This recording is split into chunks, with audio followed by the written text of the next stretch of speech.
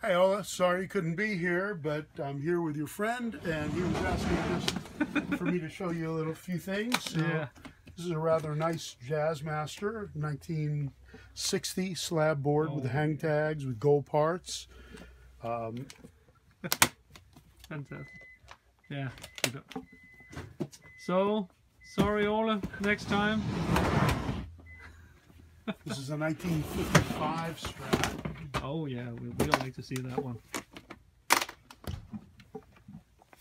It's very, very clean indeed. Yeah. Yep. Except for a few marks up there in the back, but that's how they get. And we have a lot of very high-end guitars. We have some that are out, but mostly the highest end is in the back here. And sorry you couldn't be here, but the next time you'll have to make it a point. Yeah. Right. Let me see. I'll show you another guitar. Just yeah. He's into the jazz things. Yeah. Oh, all right. Jazz Well, we guitars. have a huge collection of jazz guitars that I just bought.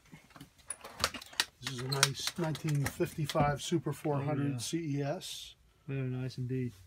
Yeah. And I have probably 15 or 20 Super 4s in here right now, and a bunch of L5s. Like this is a 30s L5 Special.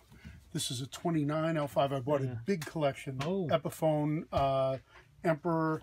This is a 28 L5. This is a Stromberg Master 400. There's a couple of D'Angelicos, 49 Super 400, 39 Super 400, 50 Super 400.